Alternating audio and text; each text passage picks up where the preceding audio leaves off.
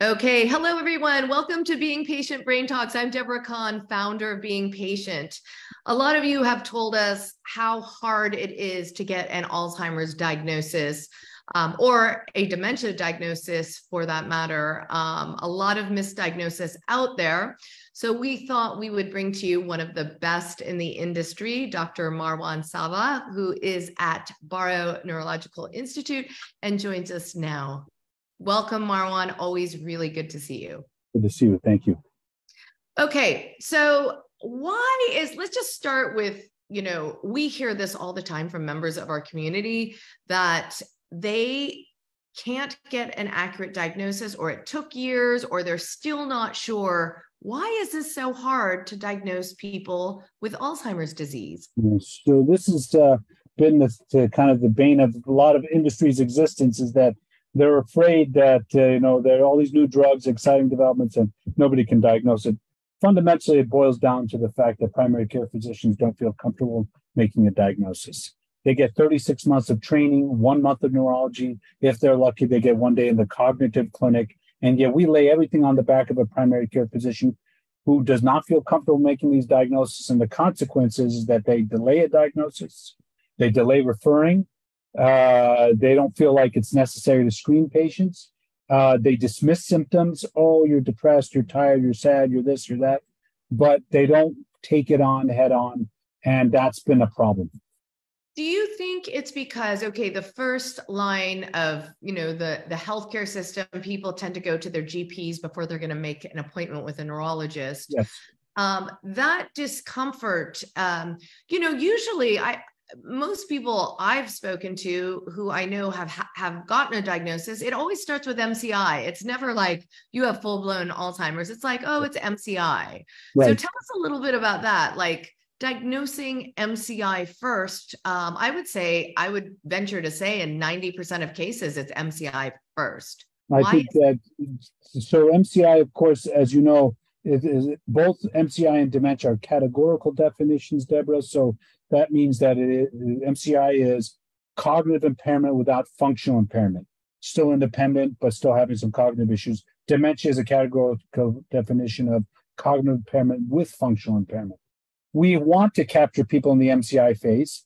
I think doctors don't know when the person goes from MCI to dementia. They don't, even in the lay audience, doesn't understand that Alzheimer's is a type of dementia. So category type Alzheimer, dementia, Alzheimer type. And so physicians themselves mix these terms up. But, I think that they use the term mild cognitive impairment because they know there's something wrong and they don't want to use the boogeyman word of dementia. So they say it's mild cognitive impairment. And I have to tell you, though, that what physicians have learned, and this is the other problem we face, Deborah, is that we learned in medical school that you can only diagnose Alzheimer's with an autopsy. That is still taught to this day in medical school curriculum. Even though you and I spend our day job seeing the newest biomarkers, the newest breakthroughs, the newest this and the newest that, doctors think you can only diagnose Alzheimer's with an autopsy, that you can, you just check a B12, a TSH, and an MRI, and by exclusion, by default, you have a dementia diagnosis. And and I know that's just not accurate. Okay, so let's talk about that a little bit, because we know that scans are one way. I mean, the first thing a patient is given is a cognitive assessment, right? Correct. And I believe, and I'm not the doctor, and you may agree or disagree with me, but I agree. I think at that early stage, it's hard to give someone a cognitive assessment unless you know what their baseline was, right? Before they were experiencing memory loss. I mean, I even tried this on my own mom when she was first diagnosed. I think I gave her a MoCA test every day for 3 weeks. And it was vastly different according to what her mood and her state was that day. So, and I know that cognitive assessments usually aren't just those MoCA tests. That's just the first test, like you go much deeper. But the variance of her scores in just that few week period was vast. I mean, some days she would nail it. Other days she would do terribly. So in my opinion, I'm thinking, do those cognitive assessments actually give us a accurate assessment, or at least the direction of where to go, what to ask next? So I actually feel like that's one of the problems and challenges we face as practitioners. And we kind of bank heavily on what the cognitive test is. I have proposed and published on the idea that we should first do informant-based questionnaires, and there are many of them now. That's to say, if physicians asking an informant information about the cognitive issues, there's the AQ, Alzheimer questionnaire, the 88, the IQ code, and now called the EQRS or something. But these are ways for the physician to capture if there's incident cognitive decline. As an added value, I do that before the cognitive assessment. So what types of questions are being asked on those? So Alzheimer questionnaire is not to the patient, but to the informant. Is there memory issues? How long has it been going on? Do they forget appointments? Do they misplace objects? Do they get lost? Do they become disoriented? Do they have problems handling money? I mean, I actually have published a lot on the Alzheimer questionnaire, and we use it in our practice. I've been using it for years on hundreds of patients. Correlates very, very well with progression, correlates very well with a lot of other instruments as well. So that's the instrument we use in Arizona, but there are a lot of other instruments. AD8 is the most common, Alzheimer's disease 8. That's Jim Galvin's, the IQ code, and then a new one called the EQRS. Okay, so those will serve as a guide as to what questions you should be asking in order to determine if there is a problem. And those are directed at the practitioner. So to the informant, not to the patient. So the spouse or I guess, whoever's living with the patient. So when you have that first line of questioning, and then where would you go to cognitive assessment? Like what's next in a diagnosis? So I would do cognitive assessment. The most common, of course, is the MoCA, but the mini mental, the slums, the mini cog, whatever you're comfortable with. I actually love, you're in our business for a long time now. I love Mia Kiva-Pelto's, not everybody knows her for the finger study, but well before she ever did a finger study, she did something called the CAIDE score, CAIDE, and it's basically a risk score of Alzheimer's. And so I actually embed that in my practice. So if their CAIDE score is high and their AQ is high and their functional assessment staging scale is high, I know I'm dealing with something in the mild cognitive impairment or dementia, degenerative in nature. I also do a Lewy body screening questionnaire. So what I'm saying is by the time I get to the physical and neurological exam, I can tell if they're normal, mild cognitive impairment, dementia, and I'm just checking the boxes at that point. So use the HPI, very history present illness, and all the questionnaires to drive what I'm doing in my evaluation. Okay, before we get on to different dementias, I want to talk a little bit about the diagnosis from MCI to Alzheimer's disease. The reaction of the patient and caregiver when they're given an MCI is generally, oh, phew, it's not Alzheimer's, right? It's like, it's kind of like, okay, I know I'm experiencing memory problems, but it's not as bad as that Alzheimer's diagnosis, right? But what is it that how do we know when MCI is Alzheimer's disease? And especially as a neurologist, how do you diagnose that? I certainly know a lot of GPs are giving MCI diagnosis and not knowing if it's Alzheimer's yet. And I think these are the terms that people kind of mix and match. The fact is that MCI as a categorical definition means, like I said, cognitive impairment without functional impairment. The term MCI only is a descriptive term, and the charge is to figure out what is the cause of MCI. So I will call people mild cognitive impairment due to Alzheimer's disease if I have the CSF or the PAD or something else, and then or Lewy body or Parkinson's or frontotemporal dementia. So you always say MCI due to ... or dementia due to ... So I always start with the categorical definition and the etiological definition. And so people will say, oh, phew, I don't have Alzheimer's. I'm like, well, you have MCI and you're showing biologically changes that will lead to dementia and Alzheimer dementia in particular. So I spend a lot of time explaining that. Okay, so let's talk a little bit about those changes too, because I'm assuming that, I mean, now we have blood tests to detect beta amyloid plaque. Usually though, but that's really only available to people in trials. It's not usually presented to the patient yet. Could it coming, but not yet, right? I actually started ordering them last week in the clinic. Okay, so it's just, I mean, I am assuming right now you're rare. I'm not. Yeah. I'm very rare. Yeah, most people we're on the front end of everything, so we get to do it all before everybody else does. So that's what's cool about my job. So, okay. Blood tests are much better because a blood test is a blood test. It's much more affordable, but most people won't have that option right now.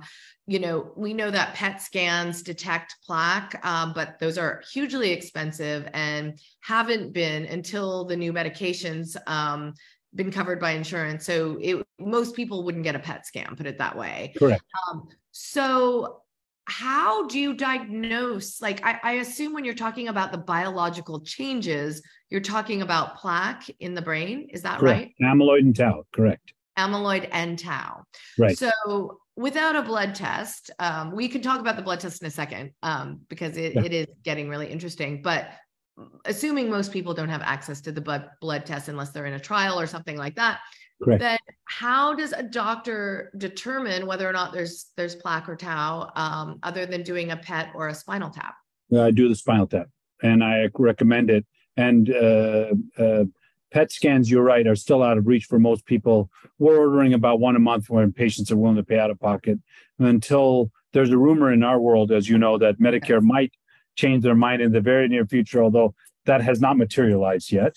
But the bottom line is I tell them to make the determination as to whether this is Alzheimer's or it's going to get worse. We need to do the lumbar puncture or the spinal tap.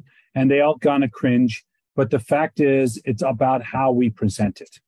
I will tell you, we do lumbar punctures for meningitis, encephalitis, multiple sclerosis, and 24 other things. And there's no reason to not do them for Alzheimer's. I do them in my office. We do them across the street in the radiology department. It's not a scary thing like it used to be perceived. It's a 5-minute office procedure, and I tell them that. And we're doing them a couple of weeks in our office, and it's going fine. I do it myself. I mean, the reaction to that I hear from patients about a lumbar puncture is it hurts, or sometimes it's hard to find. The area is really narrow, so they have to really, So I think that's why it seems scarier than a scan, right? We haven't done it. Well, I'll tell you, if there's a lot of reasons not to not do it in the office, we'll send it to the radiology where they do it under fluoroscopy. But a lot of times I do it myself if they're, and it's also experience. I mean, there are actual practices that have dedicated practitioners that just spend their time doing spinal taps. So it's not as big a deal as people make it out to be. This is the time that the popular impressions and the science are a little bit incongruous. Are spinal taps a lot less expensive and are they covered by insurance? They're covered by insurance. All told, all costs, including the procedure and the analysis, are about 1/4 of what a PET scan costs. And they are covered nowadays. We need to get the authorizations for the analysis, not for the lumbar puncture. And the lumbar puncture is a standard neurological test covered every single day in the clinic. It's the analysis you have to get approved. Okay. And so, but can you detect both beta amyloid and tau in a spinal tap, or just tau? Both. 2 forms of tau and 1 beta amyloid. Okay. So we actually look at all. Yes. You look at all of them. Now, dispel some of these rumors for me. Is there anyone who has plaque? Well, there are people who have plaque in the brain who never get Alzheimer's or symptoms of Alzheimer's. Do you need plaque in order to have a diagnosis of Alzheimer's? Yes. So there's correct. No one who hasn't had plaque in their brain who has Alzheimer's. Correct. You can have another neurodegenerative disease without amyloid or without plaque, but that's not Alzheimer's. It's something else. But in order to have Alzheimer's, you must have amyloid plaques in the brain. But I think the confusion arises because there are people who have plaque in their brains and never see a symptom of Alzheimer's. So Yes. the tipping point hasn't started with them, right? They have And the hallmark, but the disease, the symptoms of the disease aren't present. well, so the reason that we're kind of a lot of people say, well, you don't, amyloid is not sufficient. That's partly true. What we know is that there is an inflection point where amyloid starts to cause damage, and that damage is through the tau and tangles and the spread of tau and tangles. So amyloid does not correlate well with clinical symptoms, as you know, but Yeah. tau and tangles correlate very, very well with clinical symptoms. So it's the spread of tau and tangles that correlates with clinical symptoms. But the event that leads to the creation and formation of tau and tangles is the presence of amyloid. Okay. So in other words, people can have amyloid in their brain and not see a symptom of the disease, but usually when there's tau present, you're experiencing symptoms. Correct. And then when they've looked at all those people who had head full of amyloid but never got dementia, turns out it wasn't the typical 42 amino acid. It was the 40. It's what's called the non-senile plaque. In other words, their amyloid's a little different. It's not the stuff that leads to Alzheimer's disease. It's not the bad amyloid. Not the bad amyloid. I'm gonna throw a few common scenarios at you that we hear all the time. The one that makes me most angry is a woman in her 50s or early 60s. Okay, this is played over and over again in people who leave comments on our sites, who I've interviewed. They go to their doctor, they're experiencing something is wrong, out of character, right? Whether it's no longer performing at work as well or whatever. And I guarantee you 99% of the time, if they're that age, they're told it's menopause. Okay. Yeah. This is such a common thing that happens. I want to scream because, we have people like Michelle Hall in our community who was excuse my French, a kick-ass lawyer, raised 3 kids, and all of a sudden she's losing words and she's staring at words that she can't spell anymore. And doctors tell her it's menopause. I'm like, how is that possible that a totally uber competent woman who raises 3 kids, has a full-blown career, suddenly can't speak and can't recognize words, and she's being told it's menopause? Yeah. So several things to say there, Deborah. First, I just saw a very important VIP in our a board member of ours, actually, and in her early to mid 50s, same complaint. It turned out her pregnenolone was super duper low, and we gave her pregnenolone because we have a comprehensive lab panel that we run on our patients. Wait, what is pregnenolone? I don't know what that is. Pregnenolone is a pre-hormone that becomes something that helps the brain work better. And in fact, there's a. Can we all take it? Sure. If you I don't know if you know Robbie Brinton in the University of Arizona too. She's actually doing a clinical trial of allopregnenolone to treat Alzheimer's. So the reason I'm saying is that we repleted her pregnenolone and her memory fog got much better. So wait, menopause, so is this a supplement? What is it? That's a supplement, but it's a pre-hormone. It's a so pre-hormone. The reason I say this to you is that pregnenolone, actually, that's a tangent. My point is that menopause can cause brain fog. I'm not going to deny that, but that's not always the only issue. Okay, I think that these are the time. Ironically, that's the time I have started ordering the blood tests, because at least then I can say, well, it's not Alzheimer's, right? Your plasma tau is normal. Your neurofilament light is normal. Therefore, it's not Alzheimer's. Let's keep looking. And then we do the neuropsych testing. We check their sleep. We check their meds. We check their meds. We check their meds. If you know what I'm saying, people are also self-medicating with stuff that makes their memory worse. Mm-hmm. And then we check for COVID and we check for other things. So I don't automatically go to menopause, but a lot of people do. Okay, but to the doctors who don't have the resources that you have, right, with the blood tests, et cetera. So refer to me. So, well, Marwan, you're going to take on a lot of patients. Everyone hears you say that. I'm not sure you have the time in enough time in the day. But should doctors be giving women a hormone test? And is there a certain level of maybe the drop in estrogen that would indicate that perhaps you have more brain fog? Yeah, so I know you have experts that can probably comment on that better than I do.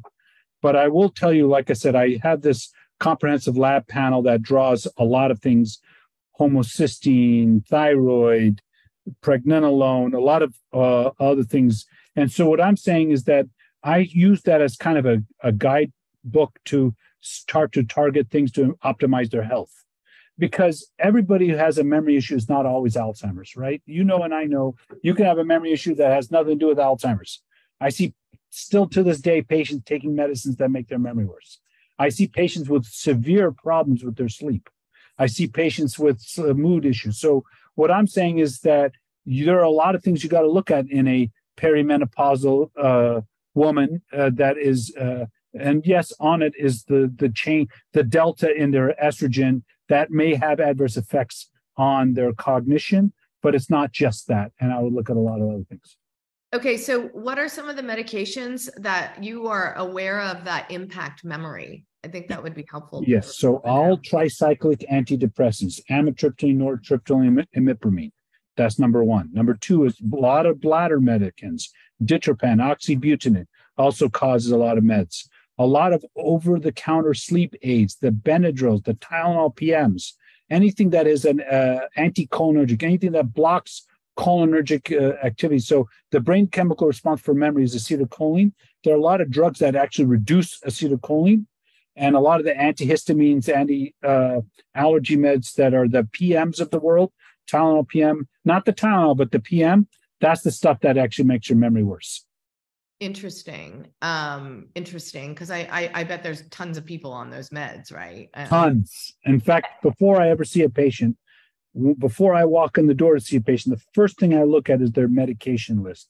And I am stunned to this day how often people are on meds that make their memory worse. You know, muscle relaxants, narcotics, benzodiazepines, sleep aids. It just takes your breath away. I see a lot of patients who, if I just took away 3/4 of their meds, their cognition would clear up. If I fixed their sleep, their cognition would clear up. So there are a lot of reasons to have memory issues that are not Alzheimer's. It's super interesting. I'm so glad you us this. I had no idea that so many of those medications interfere.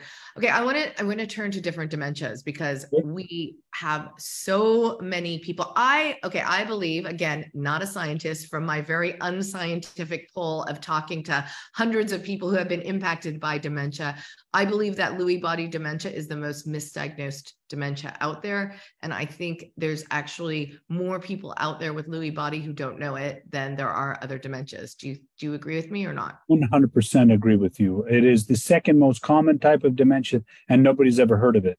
And until Robin Williams had it, and then the list goes on. Casey Kasem, remember Casey Kasem? Yeah. He died of Lewy body dementia. Oh, I didn't know Ted that. Turner has Lewy body dementia. It's a very common condition that nobody's ever heard of. And so they look at me like, what's that? But I completely agree with you that it's underdiagnosed, misdiagnosed, and often missed. I want to tell you about, and I bring him up a lot, Don Kent, who a member of our community. I interviewed him. He went to 7 neurologists before he got a diagnosis of Lewy body. Mayo finally diagnosed him because when he was eating, what was sweet tasted salty and salty tasted sweet. They were like, that's a hallucination. You have Lewy body dementia, you know? I mean, it wasn't that simple, but obviously he was because Lewy body is typically classified first with hallucination. So tell me a little bit, or at least that's what we hear. You tell me, how do you diagnose someone with Lewy body dementia? And what questions should people be asking their doctor to get a better diagnosis?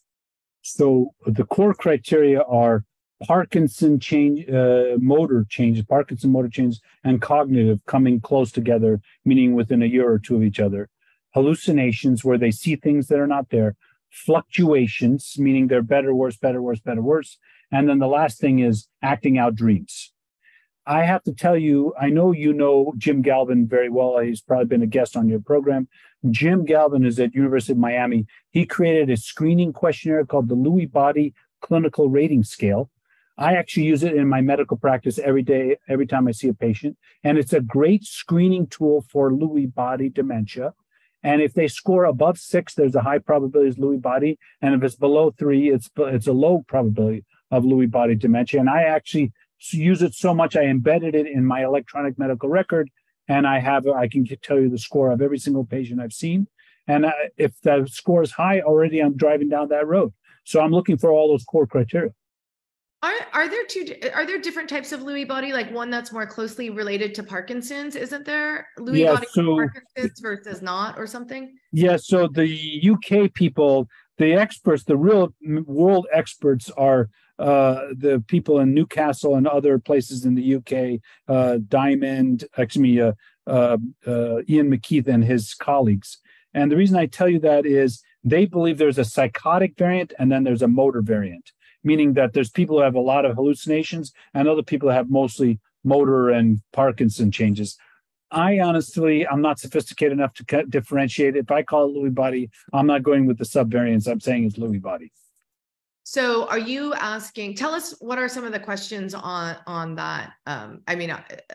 Hallucinations obviously is one of them, but what do you ask people to determine? And what would make you think, if someone comes to the doctor, to you and says, my memory is not good, I'm not myself, how do you differentiate at that early stage, Alzheimer's or Lewy body? Yeah, so I will tell you, a self-report of a memory complaint, I would lean toward Alzheimer's, mainly because people are not self-reporting acting out dreams. They're not self-reporting whether they're hallucinating or not.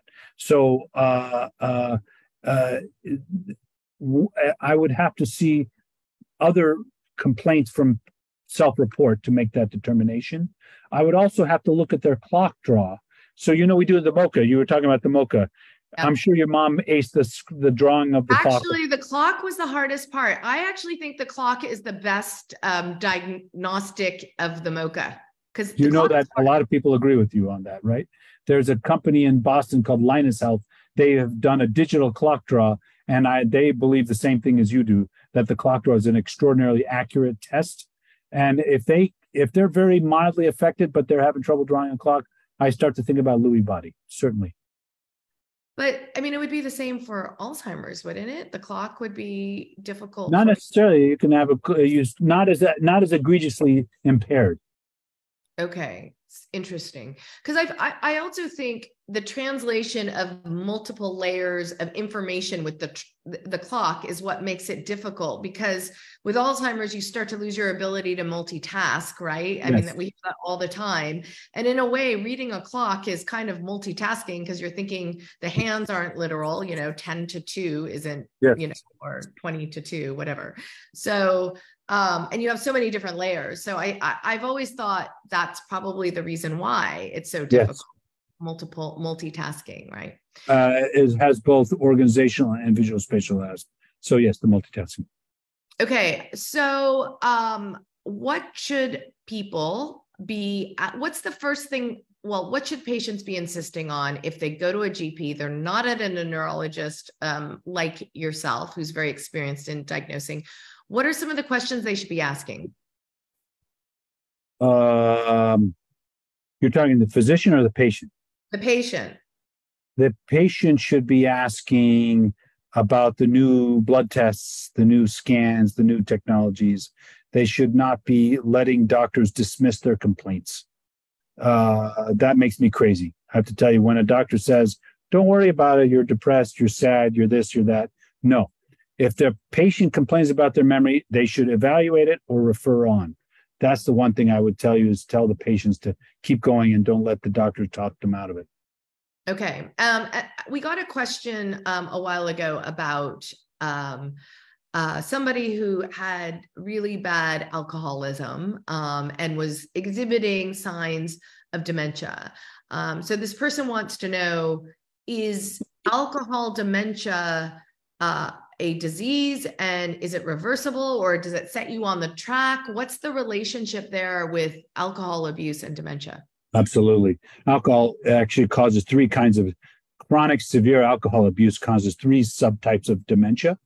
If you want to get technical, it's the Wernicke-Korsakoff syndrome, Markia, Fabry-Bignami disease, and the alcoholic dementia of Maurice Victor. But the point is that alcohol at high doses can cause severe damage and can cause dementia, usually not progressive. In other words, if they stop drinking, they may not get worse, but not necessarily reversible either. So you're causing damage, but do people who are suffering, they obviously don't have the hallmarks like plaque and tangles or That's things. Correct. They do not. But the alcohol is causing the damage. Correct. Okay, vascular dementia. How do we diagnose vascular dementia? Yeah. So vascular dementia is really diagnosed through the clinical story of sudden abrupt worsening in cognition that then plateaus and then abruptly gets worse and then plateaus. So what's called a stepwise decline, and MRI changes. A lot of people have a little bit of change on their MRI, and people overcall vascular dementia when it's actually not just age-related findings. But if you have a lot of changes on your MRI, you might think about vascular dementia. Okay, this is my confusion with my own mom.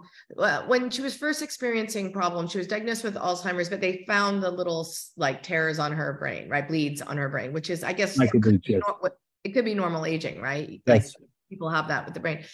But what's really puzzled me, and she's now in a later stage, so this doesn't apply, but in the earlier stage, the progression was up and down. Some days I was like, oh, she's doing really well. And other days I'd be like, oh my gosh, she's not doing well at all.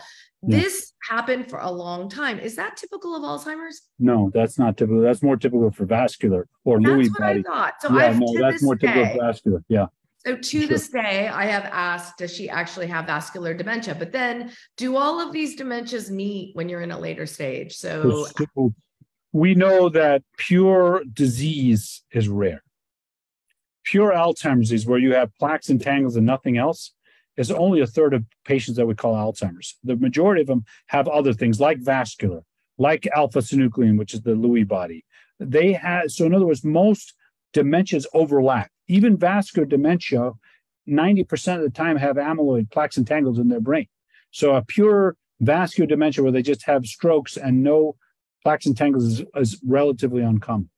So yes, they do converge. Is the life is vascular dementia, is it slower, the progression slower than Alzheimer's? Does it just it's variable. It's variable. What have you discovered in terms of like the progression of disease? Does it matter? Like what are the variabilities and the factors from like a faster progression versus a slower? Like some people can live for 20 years, right? Or right. More. So I will tell you that having 2 copies of the APOE4 clearly, once that train has left the station, they're on the express train, and that has been really tough to see. I see a lot of patients declining very quickly if they have 2 copies of the APOE4. And then Lewy body patients tend to progress more rapidly. So if I had to predict the 2 groups of people that are likely to progress quickly, it would be Lewy body patients and APOE4 double copy. Double, not single. Not single. Okay, and then Milka is asking a question from our audience. She said, for a patient diagnosed with MCI, how effective are changes in lifestyle, exercise, diet, and delaying Alzheimer's? Good question. Very well. MCI. Very good.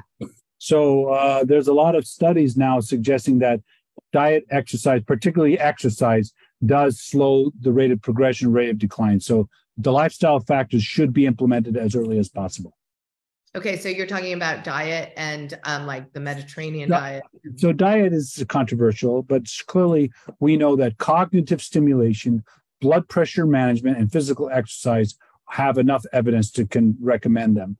Diet, everybody's on a different opinion on the diet. So there's not enough data to give you enough studies to give official recommendations around diet. But yes, you should be making changes in the myocardial impairment that are lifestyle directed. And then exercise, I assume you're talking about aerobic exercise, right? I am talking about aerobic exercise. Because we know, what does that do to your hippocampus? What do we know about exercise and the relationship with the brain? It slows the rate of degeneration of the hippocampus. It does. It does. It's not necessarily making it better, but it's slowing the correct. Okay, got it. Marwan, you're the best. Thank you, I'm so Debbie. happy that we've had this opportunity to give our audience a chance to hear, because not everyone has access to doctors like yourself. So thank you for taking the time. Of course. Thank you for including me. It's much appreciated. So if anyone missed any of this interview, don't forget to go to beingpatient.com, sign up for the newsletter where we tell you about talks with people like Marwan. Thanks everyone for watching, and we'll see you next time.